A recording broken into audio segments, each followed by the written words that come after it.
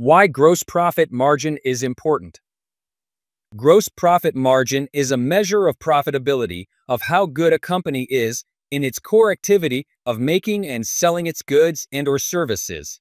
Gross profit margin, measured in percents, tells what is left from each dollar received from sales after subtracting the direct cost of making what was sold.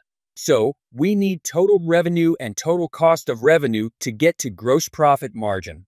Total revenue is influenced externally by the market demand for the company's goods and internally by the company's pricing policy and its ability to provide the market's demand, its production capacity. Total cost of revenue is influenced externally by the market price for what the company needs in order to make what it sells, and internally by the company's ability to efficiently manage its manufacturing process and costs. We get the gross profit margin ratio by dividing gross profit from total revenue. Gross profit is what's left from total revenue after subtracting the total cost of revenue from the total revenue. Ideally, the higher gross profit margin is, and the more it grows, the better. It is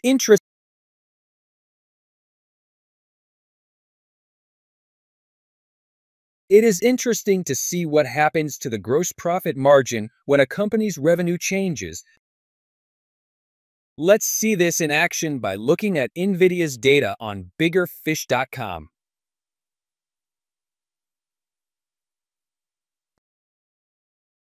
For July 2022, NVIDIA's gross profit margin dropped by 34%. This big drop is the result of a rise of 33% in the total cost of revenue, combined with a drop of 19% in total revenue.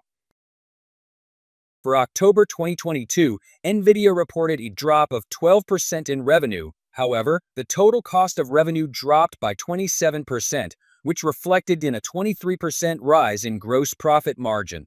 This means that achieving this total revenue was cheaper. For July 2024, gross profit margin shrunk by 4%, despite a rise of 15% in revenue. This is due to a 32% rise in the cost of revenue. This means that achieving this total revenue was more expensive.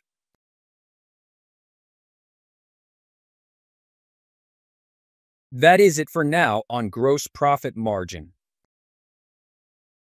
Click on the link below and visit biggerfish.com to stay ahead of the game and make your own insights when making informed investment decisions.